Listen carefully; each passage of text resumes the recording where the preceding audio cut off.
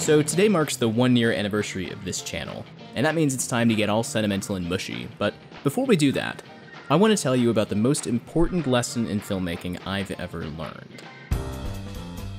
Like I'm sure a lot of you watching, I've spent the better part of my life behind a camera, or at the writing, or at the editing desk.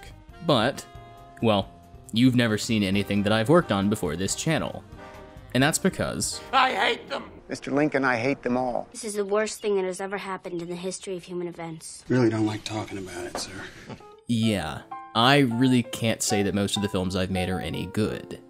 But in a world that all too often worships directors, there's something we always tend to forget. And it's that all of them used to be terrible. I had tried to make a film, it's at around 22, 23, I said, well, you know what, I'm gonna make a film. Yeah, I'm ready. All right? I ended up working for like 3 years on this movie, and this was gonna be my feature, and I was like, I was financing it from working at a video store. So what means was like, I would like get like $200 or so, and then we'd go off and shoot for the weekend. And then we'd run out of money, and then I would like go back to work again, and then like eventually I would just keep piecing it together. So eventually, I ended up, after like about 3 years, I ended up like starting processing some of the footage and starting seeing exactly what I had. And guess what? What? I did not have at had all no what I movie. thought I had, all right? It was How was it different? It was amateurish. Yeah. It was really, and not in a charming way either.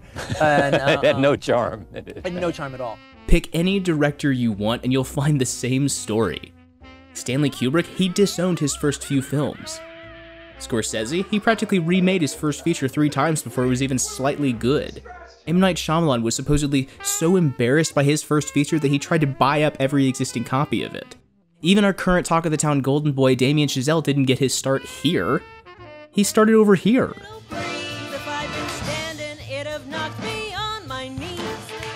And as morose as it may sound, I think there's something incredibly comforting about hearing all of that. The biggest misconception is people see someone's first film and they think that's what they did on their first day as a filmmaker. So when people were treating me like when I did Slacker, like I just picked up a camera 5 minutes before, I always was really insistent on telling them, no, I've been doing this for a long time actually. I did a Super 8 feature before this. I've done, I have a closet full of shorts. I've been at this, years and years at this point. There's no overnight success. There's no idiot savant filmmakers. There's no, it's not going to work like that. It's a lot of work, and people don't want to hear that. They want to think, oh, you just did it, wow. And therein lies the lesson. Like every other bit of advice for young filmmakers, you can take it or leave it. Makes no difference to me. But for those of you who care, first, there's no such thing as a film prodigy. Second, your early work does not define you or what you will become capable of.